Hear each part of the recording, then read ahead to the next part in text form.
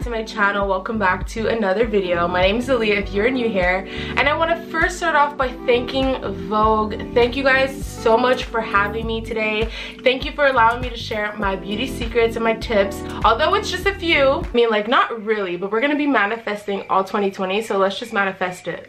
The really cool thing about YouTube is that a lot of people come on here to watch vlogs and makeup videos, but they also come on here to learn.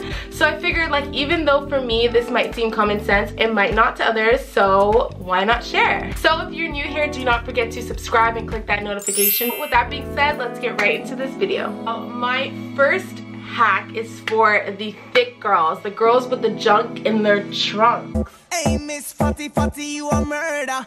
Millie love it the way you twist and a turn. Now, let me just clarify. I'm not like thick. I do have, you know, meat. I'm a little meaty, but the one thing my thighs like to do is touch, and that shit is mad annoying. So I love to walk around with deodorant, and let me explain before you're just like, deodorant? Yes, deodorant. Buy yourself some unscented deodorant, and let me tell you why this actually works. But if you put deodorant between your thighs, that area that's kind of irritating, trust me when I tell you, like, this is like a temporary fix. So you're gonna have to walk around with your unscented deodorant, which, I mean, like, does it really matter? Like, it's deodorant. You want to walk around with deodorant. But this actually stops my thighs from irritating and just kind of just like relieving some pain, especially because when it's hot outside and your thighs just rub, it's just so irritating. Now that you learned that hack, the one thing that you don't want to do is sort of leave it alone. Now, a lot of the times with thick thighs, you do get stretch marks. I pray that everybody has this in their household, but you need to get yourself some bio oil. Yes,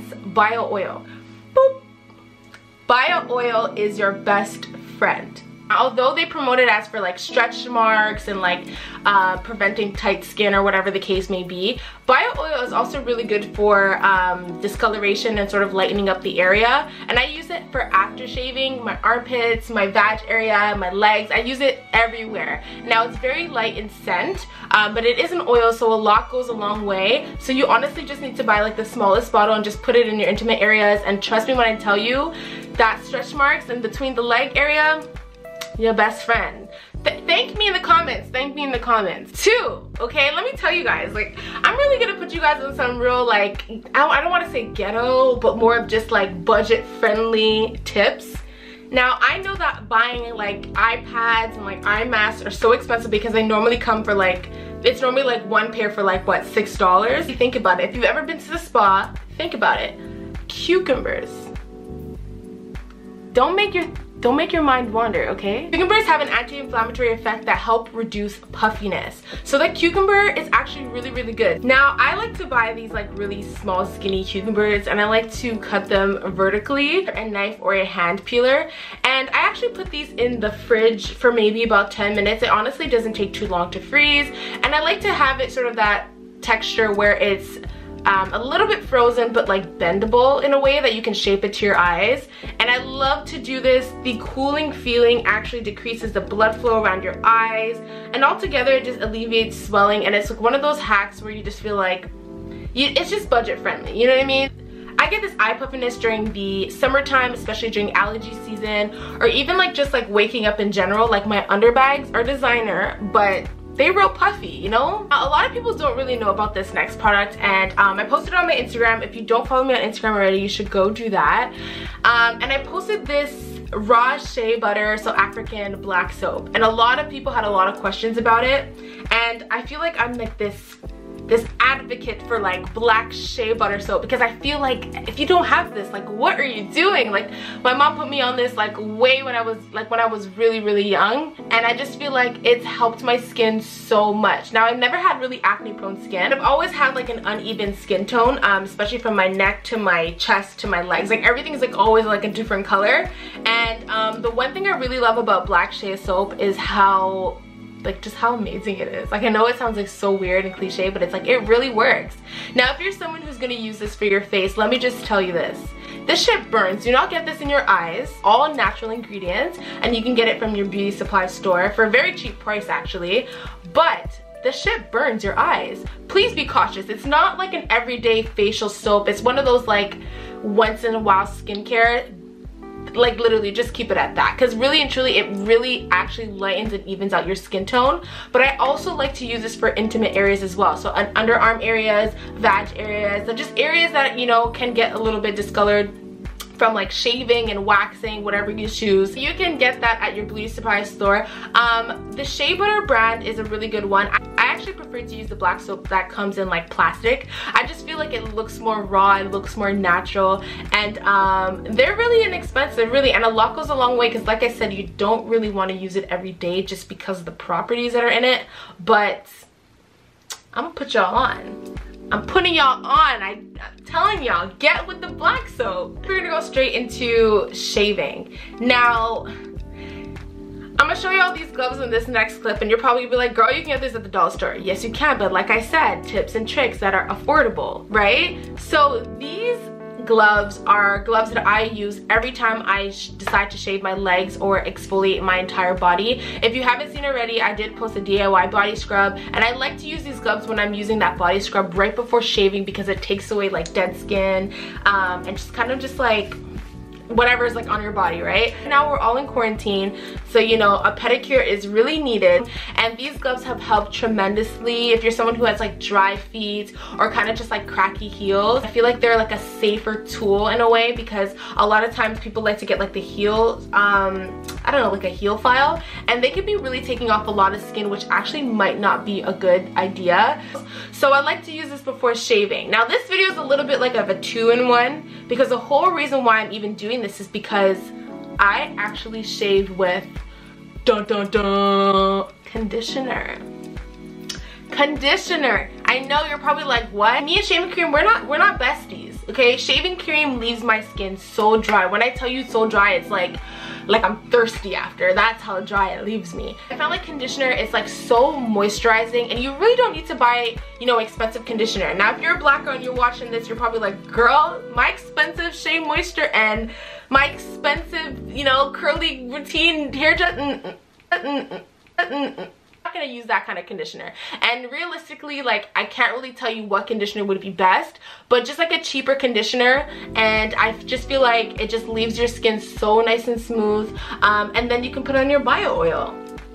2-in-1, you see what I'm saying? Like, get with it. Now this next tip, or I guess you can say it's a hack. This is a fun one. So I learned this a couple years ago on Instagram, and the trick is to actually get yourself sort of like a, what is this? Not a pad, it's a panty liner. So get yourself a liner, and if you're ever wearing something like a long sleeve top or something where you actually can show that you're like sweating, so like clothes like even this green top or like maybe like a gray top, a white top, those are like clothes that kind of show that you're sweating, right? So you want to get yourself a panty liner. Let me tell you, if you didn't know this trick, I'm putting you guys on, because this is like eye-opener. You can stick this actually in your armpit area, so the sticky part would be on your clothing side, and you can prevent yourself from sweating, or not really, sweat marks, just like that, just from this. Now I can't tell you guys what if you're gonna get creasing or anything like that from wearing this, but you might as well give it a try and see if it works for you. And it has definitely worked for me in the past, especially like when I would go out and I would wear like maybe long sleeve tops, like I don't know, something cute, but I feel like a lot of the times you just never know when you're just gonna be like really hot, especially in the winter time. So this is like a hack, guys. This is like your best friend. Now back to DIY body scrubs. Now I'm wearing like a lip combo, so it's sort of like a matte lipstick, and then I kind of wear like a nude MAC on top, so like a lipstick. I don't know if you guys ever want to see this tutorial, let me know, because you know your girl's out here bored in quarantine trying to figure out ideas and videos to make for you guys. We love to exfoliate my lips before applying any type of matte lipstick, because you're not trying to be that one, that crusty, let me just, you know, that's kind of rude, let me not say that, but you're not, if you get, you feel the flow, you know what I'm trying to say, you're not trying to be that one, you're not trying to be that person. So therefore, make yourself an easy lip scrub. Now of course I'm going to show you guys how to do that, because I mean, like, what kind of video would this be without showing you guys? So I like to grab sugar, and these are ingredients that are actually in your household. So I grab about a teaspoon of sugar, because it's so easy to make. There's no need to just be making like a bulk and saving it, but I mean, like, feel free to do so if you really need to. But I grab a teaspoon of sugar, half a teaspoon of lemon juice, and half a teaspoon of honey, and I mix that all up, and the sugar kind of acts as the exfoliant in this case. Now you can use your finger or you can use a popsicle stick like I did in this video, but it just makes your skin or your lips feel so amazing after, and it's just smoother to apply like matte lipstick or even lip gloss, you know what I mean? And yeah, that's like one thing that I just love to do, and I just feel like it's been a part of my self-care or like skincare or beauty secrets for so long. Like I've been doing this for years.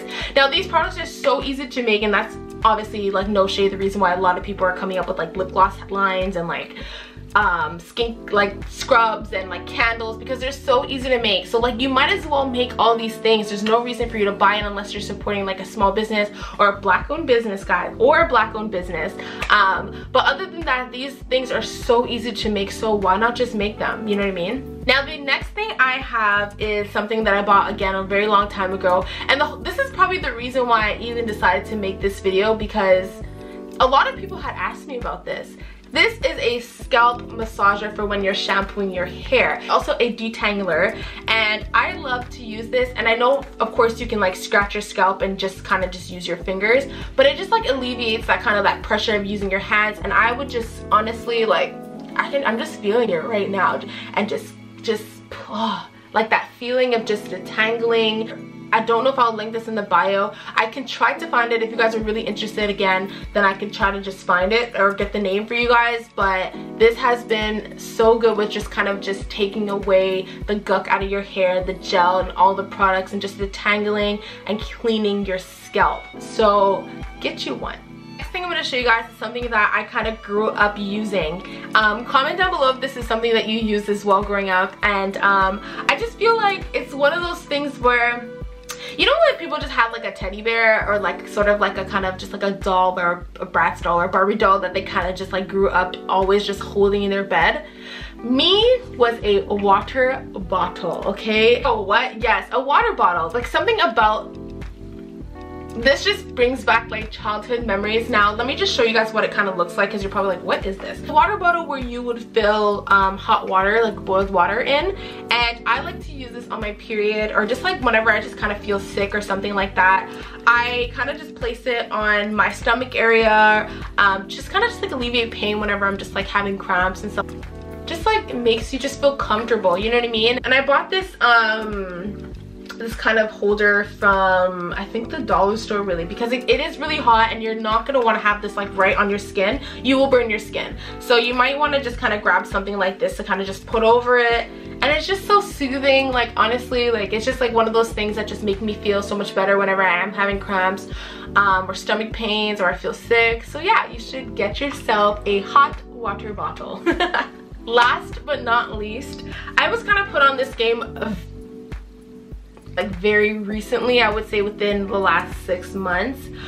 If you're somebody who does not tie your hair down, you should probably try to tie your hair down, just because of frizzing and kind of just like split ends and stuff like that. One thing you should definitely tie your hair down with is satin. Now satin actually is really good for your hair particles, locks the moisture in your hair. But if you're someone who's kind of like uncomfortable with satin like hair ties or anything like that, invest in a satin pillowcase. I actually got these pillowcases off of Amazon. It was 2 for $20, I think, so they can be a little bit pricey, but they are worth it. Now if you realize, a lot of the times when we don't cover down our hair, we have a lot of hair products in our hair, right? So we have like maybe gel, maybe conditioner, maybe just like a hair serum, and a lot of those products actually go into and they seep into your cotton pillowcases.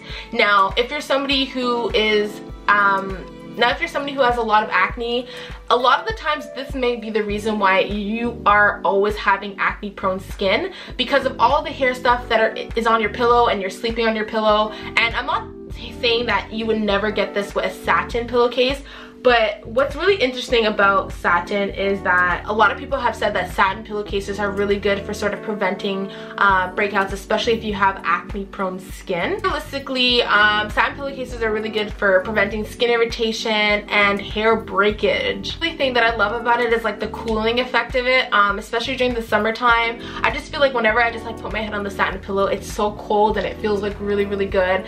And I just realized that I just feel like I sleep a little bit better with the satin pillowcases. So yeah.